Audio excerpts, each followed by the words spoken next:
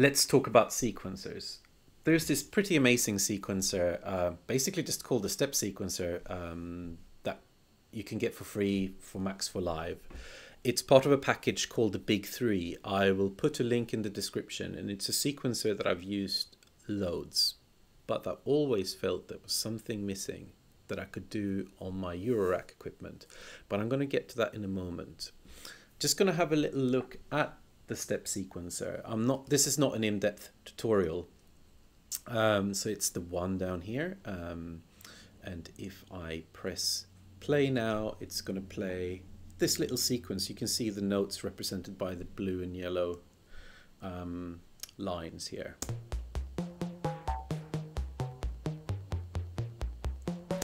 So in this case, it's placed this 16-step melody over and over again. And you can change, obviously that you change the notes, and you can change the velocity, you can change the duration of the notes, and also there is a probability function saying that if I change some of these, it just makes it, well, it's a random factor whether the note will play or not. Which can create a little bit of variation. Anyway, let's make them all probable, and you can change the clock divisions here, how fast it is. At the moment it's set to every 8th note, so if I set it to every 16th note, so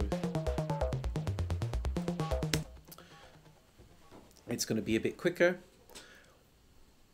There is a function also here, you can see the R. If we go to view all, and then you click R, well, you don't have to view all, you can go into specific, if you just want to use this on the notes. Let's do that. Sorry, I am rambling a bit. The R stands for random. So if you click on that one, you can see the notes jumping around.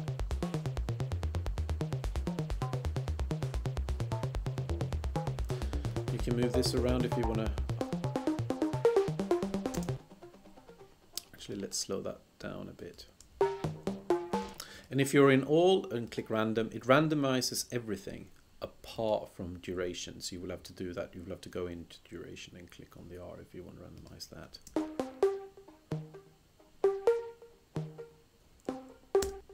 Now, this is my problem with this sequencer. I love it. I think it's super, super versatile, but there's one thing that I don't like so much about it.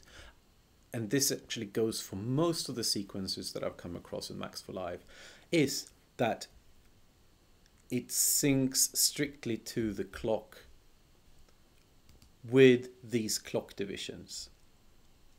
So it's going to be a pretty steady beat. So if I just turn the probability up here,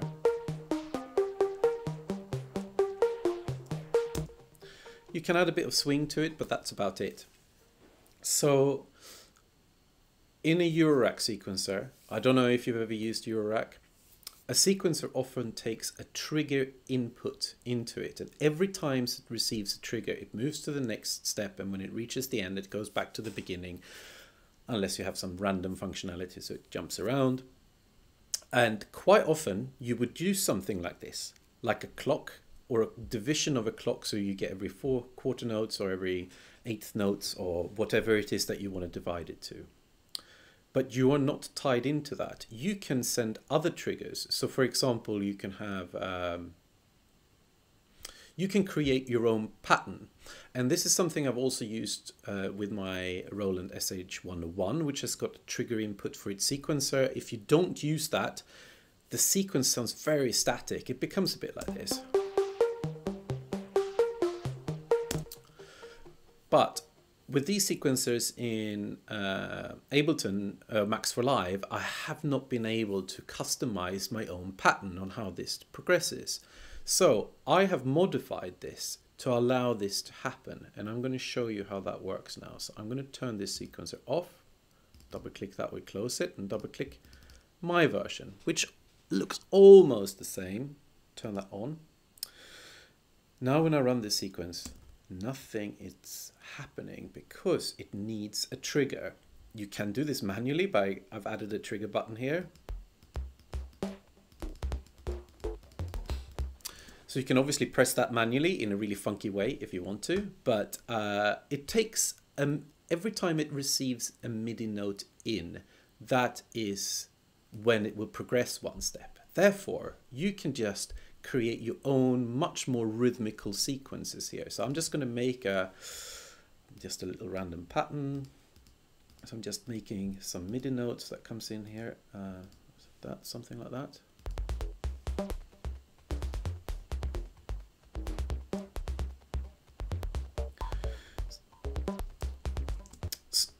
So as you can see, like every time it comes in, a MIDI note comes in, it steps forward one step, which means that you can make another sequence which has a lot less going on.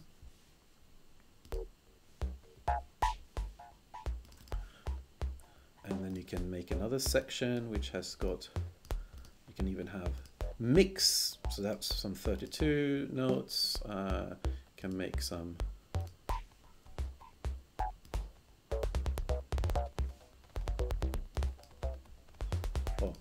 ruined it.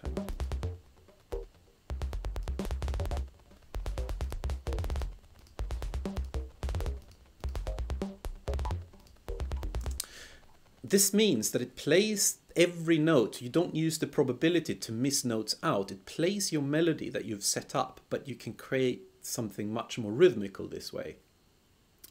I think this is super exciting. I'm planning to do this to some of the other sequencers, but this one is super versatile. It still allows you to do all the randomness. You can still use the probability if you want to, and the other things as well, but it just allows you to create quickly, create melodies really, really quickly, but you can add a bit of rhythm to them rather than having to rely on the static clock. So now if we just add a bit of a beat to this,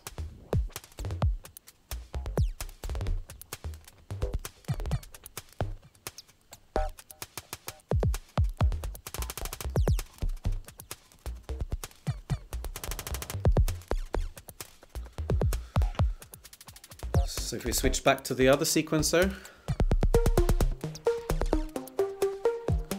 that's maybe had a little bit of a slightly more boring sequence. We should probably pitch that down a bit.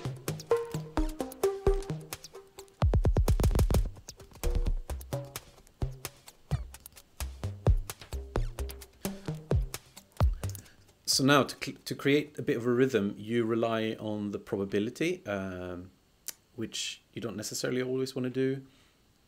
I hope you found this helpful. This sequencer, my version of this sequencer, you will be able to download if you support me on Patreon.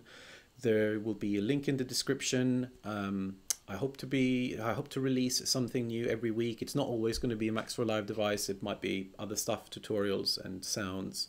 And please don't hesitate to get in touch if you have any questions. If you like IDM and Glitch, also check me out on Instagram.